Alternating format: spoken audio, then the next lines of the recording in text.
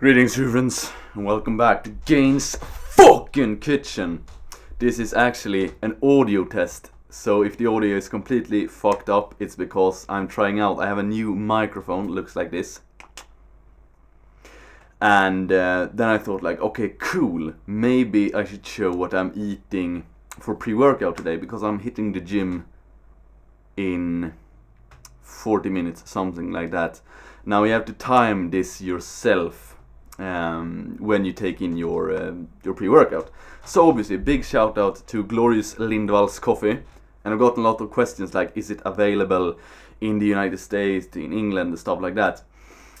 Not at the moment, unfortunately, because it is one of the best coffees in the world. I'm not saying that only because sponsored by them, but Swedish coffee is, you know, #1 in the world, and that's also one of the coolest thing with you know, coming back home when you've been abroad. Like a good, nice, juicy cup of fucking Glorious Lindvalls coffee.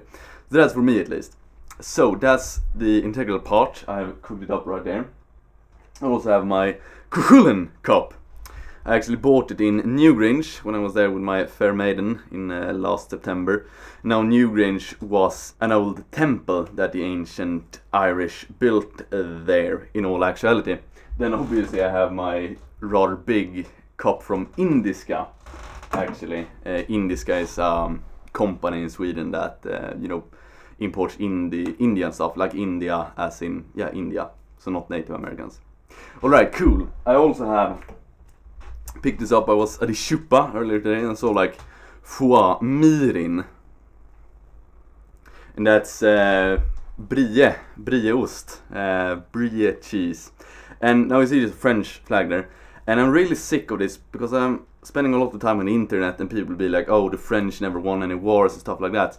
I've said this in the past, I'll say it again, it bothers me like hell, because France has always been powerful, always had a strong army, always have been a powerful player, even to this day. So I mean, if you think that, read up some on the history and then you will be like, foie mirin French history, basically. Bloody as hell, alpha as fuck. Secondly, we have some, I'm just gonna utilize like 3 of those, just to get some carbs in. This Swedish thing right there, you don't really have it abroad. Like knäcke, it's like hard bread. And then obviously some Swedish butter. You see, it's ecological. I try to buy as much ecological as possible. I think that's a good idea. Now obviously perhaps you can't afford to do it with everything, but like butter, you don't use that very often, so it, you know, can be worth to do. I'm gonna take those 3 right there.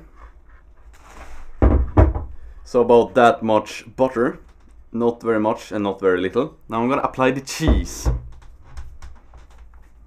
Alright, true friends, some glorious cheese right there as well. So this is like a treat. I'm eating clean. I'll make another video when I'm 100% certain that the audio quality is top notch, when I talk a bit about, you know, eating clean versus if it fits your macros. But even if I say like eat clean, I mean eat clean the rest of the day. But as pre-workout, I usually, you know, treat myself. And also for all my clients, like if I write a schedule, I'll be like, you know, let me know something that is a bit unclean, as it were. Then we can put it even during a cut, like before training, because then it maximizes the performance. Now this is fat and carbs, like straight into my muscles, will help me with today's bench session, because benching is quite dependent on caloric intake actually. So be smart with your intake, up the calories during the pre-workout to maximize their worth, and then like later on in the evening you don't need them as much.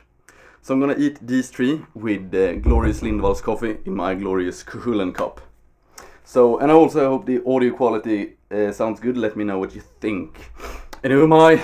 I'm the golden one. XOXO. Boom!